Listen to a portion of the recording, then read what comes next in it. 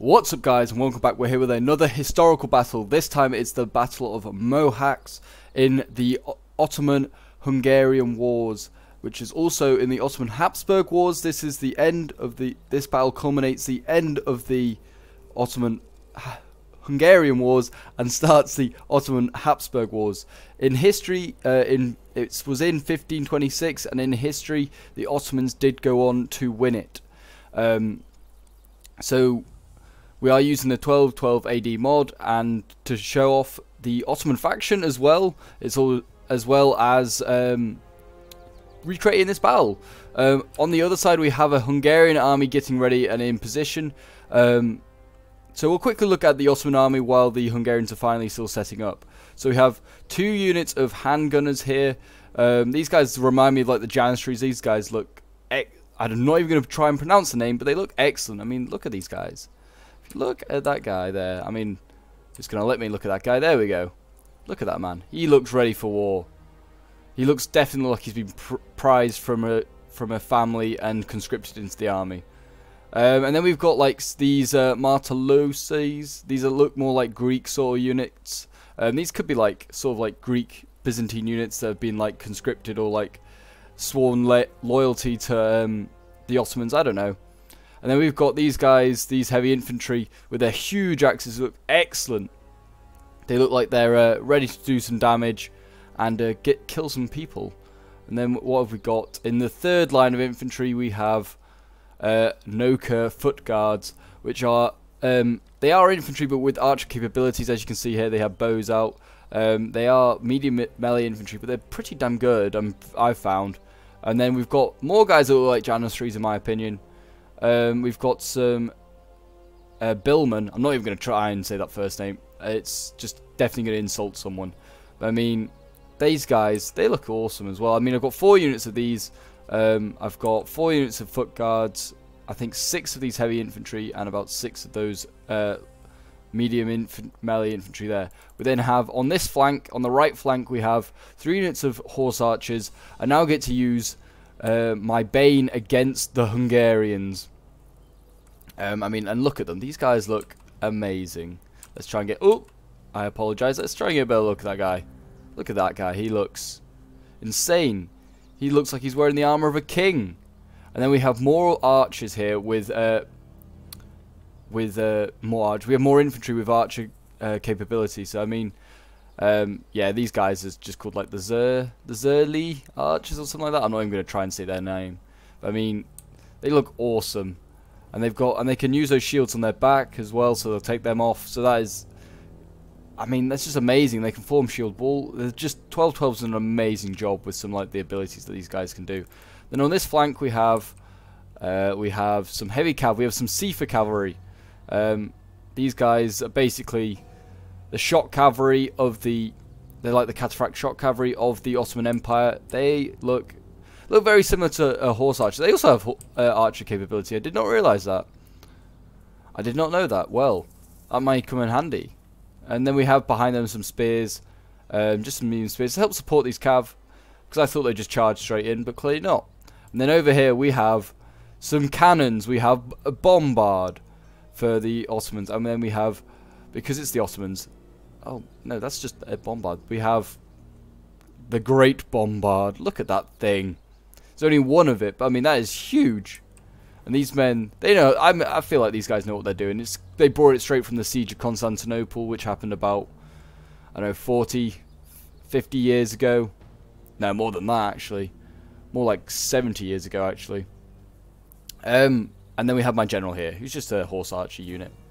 Pretty similar to those ones over there, but he looks pretty cool. But I mean, the Ottomans did bring 300 cannons to the Battle of Mohacs. I could have brought a 3rd unit, kind of like each one was 100, but I was like, if I bring the Great Bombard, that kind of counts as 2. And the Hungarians did also bring their own bombard. They brought well, they brought 85, so they've got their own bombard. It's getting up into position. It's taking a little time, but it's getting there. So we'll up the speed a little bit while we go through the Hungarian army. So I mean, what have the Hungarians got? They've got some militant spears. I mean, these guys are just kind of holding the flanks. They look kind of cool with their. There you go. Look at that shield. That is a good looking shield. There we go. If I can actually pronounce word state, and that one is as well actually. How come militia are getting probably the best looking shields around? I mean, that's not on really. Then we have some halberdiers. These guys, oh, these are mercenary Swiss halberdiers. Oh, of course, yes. So, well, it wasn't just Hungary that came to this battle. There was also Austria and the Papal States. And the Papal States being represented by the Swiss halberdiers, or just the Swiss, because the Pope's bodyguard are Swiss. So that is their being representation. Austria, not really being represented at all, really. You could just kind of imagine they're like the swords back here or something. So, yes, they've got 4 units of Swiss... 2 units of Swiss halberdiers, 4 units of halberdiers, and they have 4 units of mercenary Swiss pikemen. I mean, so they've got some solid stuff to try and hold us at bay. I mean, but look at this disgusting formation. I mean, it looks amazing, to be fair. So they have 6 units of pavies. I think about 4. Actually, it might be 4. 4 units of pavies spearmen. And then they have those halberdiers in behind. I mean, look at these guys. Look at this line. That is insane. And that is just full of spears and halberds. There is no way any infantry is breaking through that, like, without first bashing it down a little bit. That may be where the bombard comes in. Then we have their own handguns over here.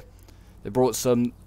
I mean, we are in the age of gunpowder at this point. The Battle of Pavia, which is the first European battle to use like handguns, has happened in Cressy with the cannons. More pikes. Oh, and all of a sudden, there we go. We have an explosion going off. I mean, and quickly to wrap up, they have some swords, and they have 4 units of Hungarian knights, and their general is here. So, but I mean, there we go. There's one lot already going off. I think these cannons are possibly a little bit too close to these Genoese crossbows. Oh, of course, yeah, they've got some crossbows as well. I do apologise. They're kind of rushing for time, but I mean, they may be about to get some friendly fire. Let's see if there's another lot goes off. Here comes some rounds. They're going to hit. Back here, possibly. Oh, just missed. Yeah, they kind of... Oh, that was a good hit. Getting a few more of the General's bodyguard. They got quite a few. Good to get weaken them a bit. General's bodyguard being insanely powerful. Got a few swordsmen as well. I kind of just have my artillery just go and fire at will, so it's kind of just firing at whatever it likes. That will be the Great Bombard, I imagine, that one random shot. I should have told them to fire at this huge spear wall that's going on here and just seen the devastation that could be caused. But as you can see, I think the bombard here is firing into its own Genoese crossbows, so that's a bit unfortunate. That time they didn't seem to get anyone. They were lucky that time. Oh! That was a good hit. Maybe not. Maybe I thought I saw, when watching the replay back earlier, the Genoese crossbows getting hit by their own bombards. But I mean, it looks like they are getting hit by Ottoman bombards as well. Let's see. Let's see with this one. It just looks like... how could the cannonball get so far up in the air in time? I don't think it could. One's fired. Have the rest gonna fire? That one, the one behind me's fired. Oh, and it's actually been destroyed. The one here got destroyed by another bombard. Kind of wish we caught that. I'm kind of just waiting out on this, but it's not going to happen by the looks of it. But the horse archers have advanced, and they've actually got some insane range. They're already shooting at some malicious spearmen here. That is pretty good. I think the bombards are holding fire for a bit. I mean, look at that. If these bombards fire now, they're in some serious... Those Genoese crossbows are in some serious trouble. They've got another bombard down. Yeah, that definitely took out some of their own Genoese. Actually, no, it didn't. How did that not take out any... They made a stern stuff for these Genoese crossbows, but I mean, I think the artillery is focusing down his artillery. And they're abandoning the bombards themselves. And here we go. The first clash of infantry is about to happen. It looks like it's those mortalosis, or whatever they're called, going in against the Pavis crossbows and the halberdiers. A clash of infantry. These poor swords are probably not going to have much chance. They're pretty low tier, and they're also up against a solid wall of spears and shields. Like these shields are not going to let anyone past. There's a reason why you're using them. not letting anyone get close. I think I'm possibly shooting some of my own Mortalosis here, so I decided just to send them in instead of getting shot in the back by handgunners. But the handgunners are trying to focus down these pikes, which they managed to kill a couple. But that's about it. It now looks like I've forgotten what I'm doing now. Oh yes, we're sending the horse archers after his cavalry. Because I was quite happy that these horse archers look like they're pretty armored. They could take out these cav. And here we go. They shoot a few, but I don't think they do any damage. But it doesn't matter. And now comes forward the infantry. They are just going to chase off this cav.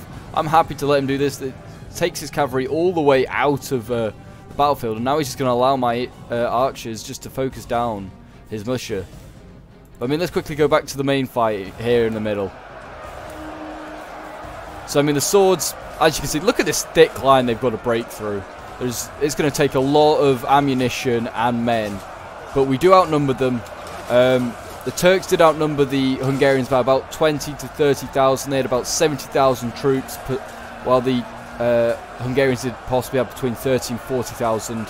Well, the Christian coalition, we'll call it. It is the Hungarians in this, but there was a lot of other nations there. We've got to remember that. And here we go. The billmen are going in against pikes. Billmen against pikes. Well, these are halberdiers, basically. They do have the reach, but if they can get close enough, they could possibly do some damage. But, I mean, doesn't look like they're going to look. The Swiss are just holding them at bay. I mean, they're not even like... There we go. Then they give the attack order, and they're probably going to start dying now. There you go. There's the first... Oh, dear. Rest in peace. Who do they rally? Who's rallied for them? Oh, these militia spears. Wow, these guys got devastated by these archers. Devastated. So, I mean, we've committed billmen on this side as well, but again, being held off by... I mean, these are being held off by Swiss halberdiers. This is a bit more of a fair advantage that they can get in. Well, these are pikes here, actually. Need to kind of shunt to the left and kind of just take on these halberdiers. But, yes, it looks like already we are losing sword units, are already breaking.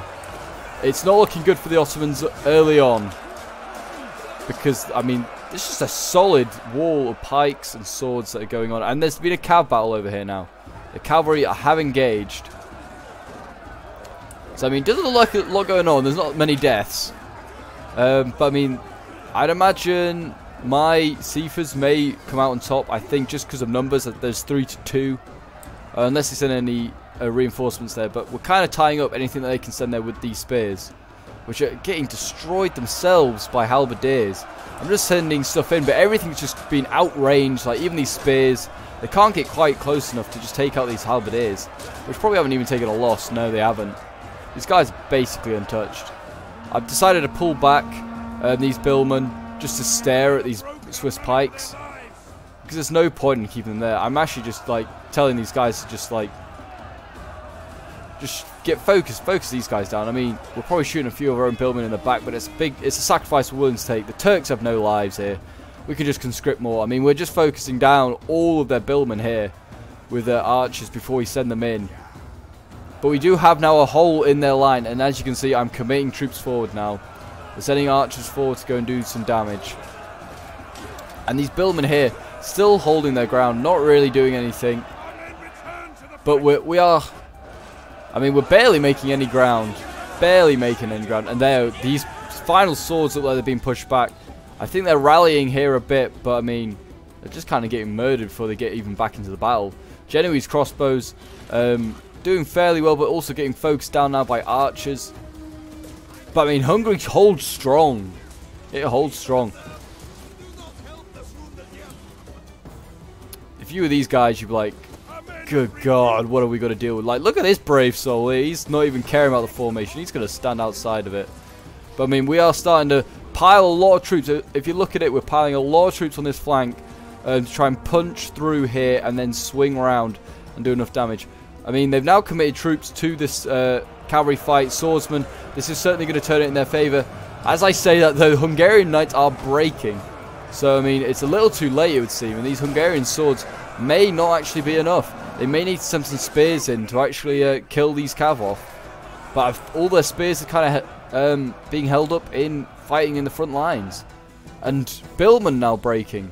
These guys had enough. I think I probably killed more of them with my own archers than I did actually with pikes, but that's a mistake we're willing to make. And here we go, the heavy infantry's going in. We're sending in heavy infantry now. Their big axes hopefully cut through these pavises. We might need to send some other stuff in to help support these guys.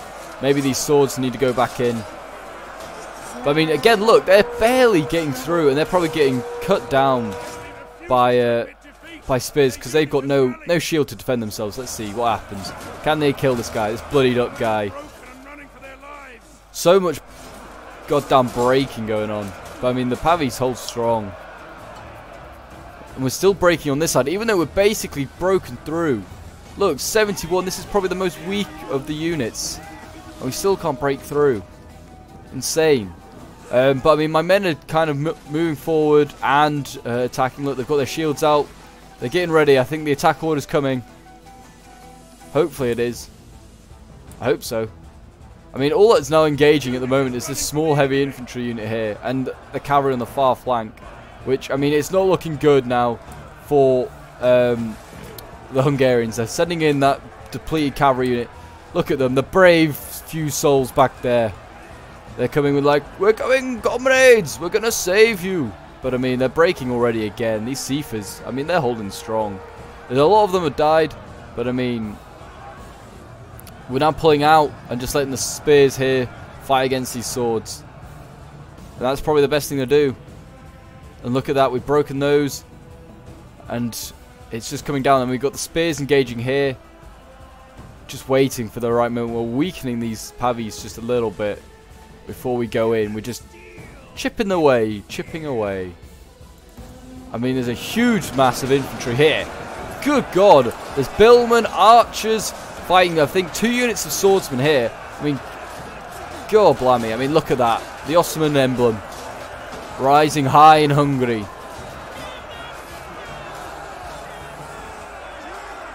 Can the Hungarians hold strong, unlike they did in history? I mean, as I say that again, more Hungarian units breaking. But I mean, these few are holding against the many on just about every single front. But yes, every single moment it seems like another unit of mine is breaking. This guy just cheekily gonna fire a shot while we're in combat. Go on then. Go on, sir. Try and do it. Yes, he did it. He probably just killed some poor bugger.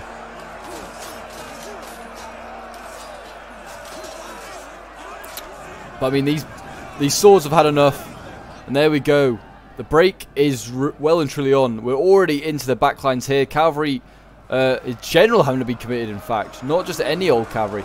The Genoese crossbows having so much joy shooting men at range. And now having a fight in combat. Handgunners still going strong back there for me. I don't really know what they're shooting at. Probably shooting a lot of my own men. But I mean, this solid line here of halberdiers and pavis is still holding strong. I mean, they've lost their pavises here. Are they broken? No, they've pulled back. Probably to help with the whole fight back here. So these halberds are now in a bit of danger from missiles. I think the infantry will be going in soon then to probably seal the deal. The balance power is massively now in favour of the Ottomans, as I mean, it's basically 2-to-1 odds. But I mean, they have the pikes, they have the halberds. It's looking risky though. I mean, look at all the spears and stuff that are broken and then returned. The cavalry back here doing some damage. This cavalry's kind of just, I don't know what it's doing actually. I probably just forgot what this cavalry was doing, but I mean, it's doing some damage back here now, and it's, as you can see, we are now surrounding what is remaining of the pikes and the pavis and the halberds. But I mean, so they may need to almost form sort of a, not a new box, but almost like a, they want to flip these sides in, maybe make a triangle, almost. They don't really have enough numbers for a box. But I mean, these billmen here, these archers, firing at point blank.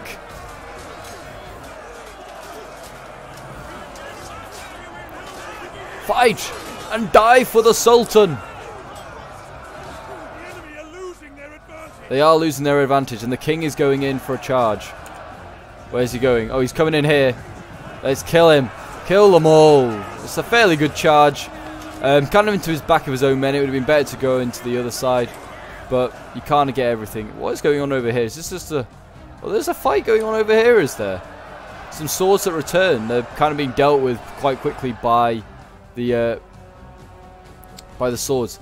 You didn't see it, but I've just remembered there was that cavalry that got lured over here. They got into a fight and they basically all died. Kind of what happened, and that also happened over here as well. Which is a shame to see. The bombard's still safe. The horse archers doing their job. It's what we love to see. Unless you're you're backing the Christians, which if that's the case, the general is breaking now. It's not looking good. So many archers firing off now. I mean, there's just... What's there left to even shoot? I mean, and there you go. The bombards, look at this. Well, you can see where the lines were. It's basically where these heavy infantry are now. And the bombards are behind. Oh, God, those handgunners. They're just merciless shooting at these guys here. Come on, let's get another volley. We might not even get that. But the field is basically the Ottomans now. There's not much left. One halberdier holding to the end.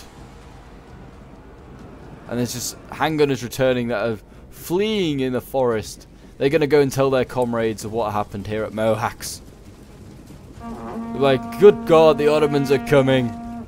Save yourselves. As they're being chased down by some heavy infantry. Get these guys. Come on. Kill this man. Don't let him get away.